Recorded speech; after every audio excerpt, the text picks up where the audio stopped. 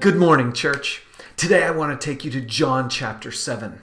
There's this passage in John chapter 7 that I think is perfectly appropriate for the stuff that we're dealing with today. Let me share it with you. At the very beginning of John 7, verse 1, it says this: "After this, Jesus went around in Galilee. He did not want to go about in Judea because the Jewish leaders there were looking for a way to kill him. But when the Jewish festival of Tabernacles was near, Jesus' brothers said to him, 'Leave Galilee and go to Judea so that your disciples there may see the works you do. No one who wants to become a public figure acts in secret. Since you're doing these things, show yourself to the world.' For even his own brothers did not believe in him." Now, this makes perfect sense because if your brother told you that he was God in the flesh, you probably wouldn't believe him either. If my sister told me that she was divine, I wouldn't believe her either. So clearly, this is normal for brothers to not believe. What's interesting, though, is that these brothers later on do believe. James becomes one of the leaders in the Jerusalem church. Jude writes a book that we have in our New Testament called the Book of Jude. And so this is an amazing thing that the brothers of Jesus would later on believe in him. In fact, this is one of the evidences for the resurrection, because how else do you convince your brother that you are God in the flesh unless you die and rise again? But we don't have time to get into all that today. I want to keep going in this story. Verse 6, Jesus tells his brothers, "My time is not yet here. For you, any time will do. The world cannot hate you, but it hates me because I testify that its works are evil. You go to the festival. I'm not going up to this festival because my time is not yet fully come." After he had said this, he stayed in Galilee. So Jesus is saying, my time to go to Jerusalem and be killed is not now. So I'm going to linger. I'm going to hang back. Verse 10. However, after his brothers had left for the festival, he went also, not publicly, but in secret. Now at the festival, the Jewish leaders were watching for Jesus and asking, "Where is he?" So Jesus does go. There's a reason he wants to be at the festival, but he's going in secret. He's not going to raise too much of a ruckus. In particular, he doesn't want to go in the company of his brothers who don't believe in him and are going to try to push him into becoming some sort of Messiah character. But this is interesting. Verse 12. Among the crowds, there was widespread whispering about him. Some said, "He's a good man." Others replied, "No, he deceives the people." But no one would say anything publicly about him for fear of the leaders. Not until halfway through the festival did Jesus go up to the temple courts and begin to teach. The Jews there were amazed and asked, "How did this man get such learning without having been taught?" Now, there are a lot of things that happen in the rest of this chapter. We're not going to be able to look at all of John chapter 7. But the main thing that happens in John chapter 7 is that the people accuse Jesus of getting his teaching from some false place, whether it's from the devil or it's from some other teaching that isn't reliable around there. And there's this debate going on, but mostly it's Jesus trying to say, my teaching comes from God the Father himself. So Jesus is trying to confirm to them that he is getting his teaching from God. However, the end of the chapter, the end of Jesus' teaching, is what I want to focus on today, what I want to consider today.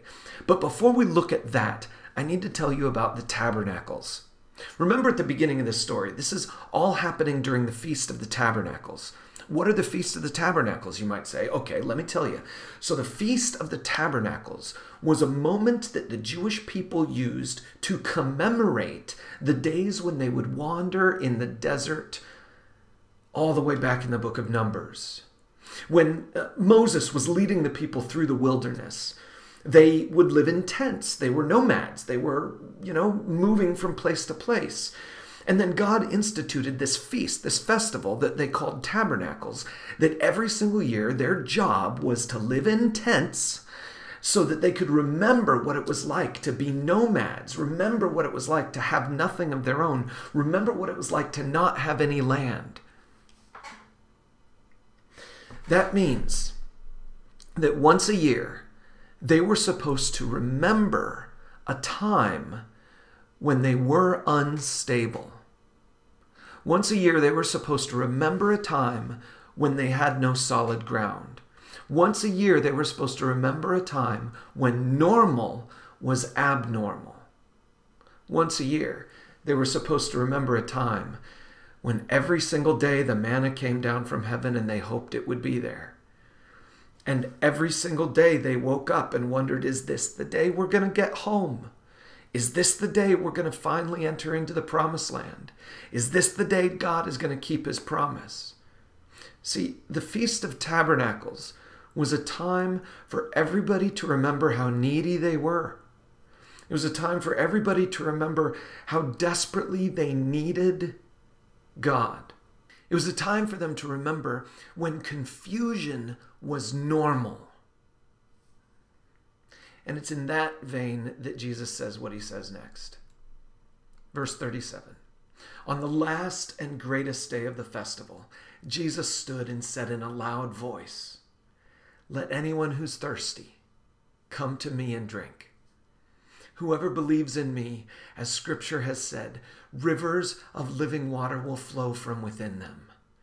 By this he meant the Spirit, whom those who believed in him were later to receive. Up till that time, the Spirit had not been given, since Jesus had not yet been glorified. Now, John is telling us that this is all about the Holy Spirit. But let me just remind you that Jesus says this Holy Spirit is a refreshing Spirit. Hear his words again. Let anyone who's thirsty come to me and drink. Right now, I'm imagining you're in a place where you're a little bit thirsty. You want God to show himself. You want God to reveal himself. You want God to come through for you in some way. Right now, you're living in a place of confusion. Right now, it's almost like you are living in a tent. Even if you're at your house, you're still kind of living in a tent because it's all abnormal. Nothing is the way it's supposed to be. Everything is weird. Everything is unsettled. Everything is uncertain. And Jesus smiles at you because once a year it's good to remember how needy you are. And once a year it's good to remember how thirsty you are. And once a year it's good, or maybe once a day it's good, to come to him and drink. Today, if you are thirsty, come to him and drink. Let living water flow through you by the Spirit of God. And if it's flowing through you, reach out to someone and let it flow from you to them. Let me pray for you. Heavenly Father, we ask that you would guide us today. We ask that you would move in our hearts. We ask that you would lead us to be people who honor you and follow you and bless others. And I pray that you'd help us today to be thirsty and to find our refreshment in you. Thanks for giving us this time together. We pray in Jesus' name. Amen. Thanks for joining me. Have a great day today.